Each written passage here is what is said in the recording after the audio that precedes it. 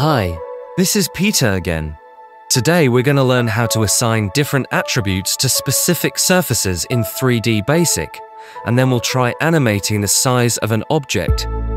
As an example, let's start by creating a simple box with the box object and giving it a size of 2 cubic meters.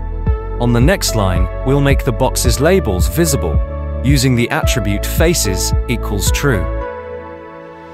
Now you can see that each surface of the box has been given a label: B1, B2, B3, B4, B5, and B6. Next, we'll assign a property to each surface. To keep it simple today, I'll give each side its own color. Surface B1 will be red, B2 will be blue, B3 will be yellow, B4 will be green, B5 will be black, and B6 will be purple. Then I write draw and press the run button. Look, now the box has 6 different colors, one for each side. Let's continue by animating the size of a box. The first thing I do is place the box in the room using the attribute move. It's also important to remember that the unit of measurement for 3D objects in 3D Basic is meters.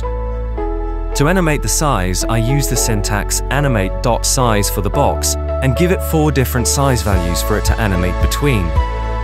Then I set the animation duration to 5 seconds with the syntax animate time equals 5. I finish by writing the draw attribute and pressing run again. Before I'm done, I want to remove the labels.